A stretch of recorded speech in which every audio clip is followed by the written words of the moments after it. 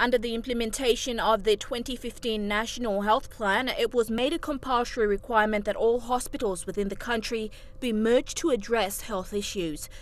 The board is concerned that political strengths have overstepped their boundaries, and with prior experience of the neglect through funding and support from the provincial government and the administration, this is looking to cause an unhealthy setup for the service in question. Now that Province is going to take on the PHA, what is in agreement? Is there any component about what amount of money can they support the PHA? If there's no money, if there's nothing talking about how much they can give, then it's going to be a disaster because no money, no funding will come from them to help go into PHA. Because over the years now, they haven't done well. After 20 years of providing basic primary health care, the hospital has concerns that health service functions have not been distributed equally. Kerema General Hospital is directly taking the full load of hospital duties for services that should be provided by aid posts and health centres in rural areas.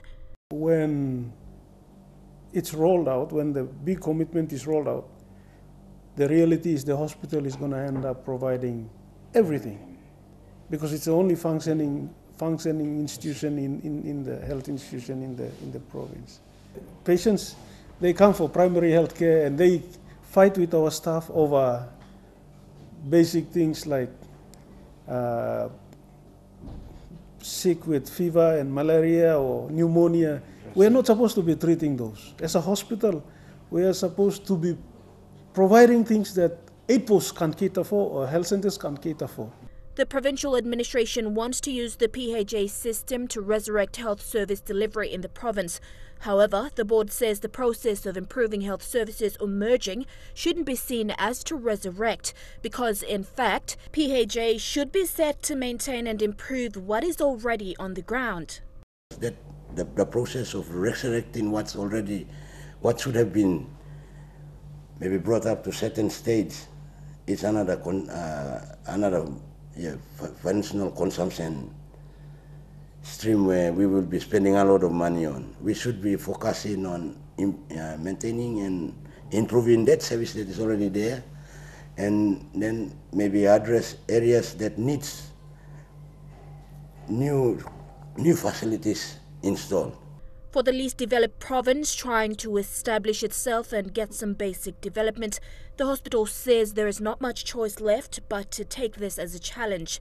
Now we have been pushed to, we have no choice but take it on, take the challenge. But the idea here, we want the process, every little process to be followed or done up transparently. So we have fair consultation from all parties, so we have good input into coming up with making sure that we come up with a successful PA. Helen Sea, National EMTV News.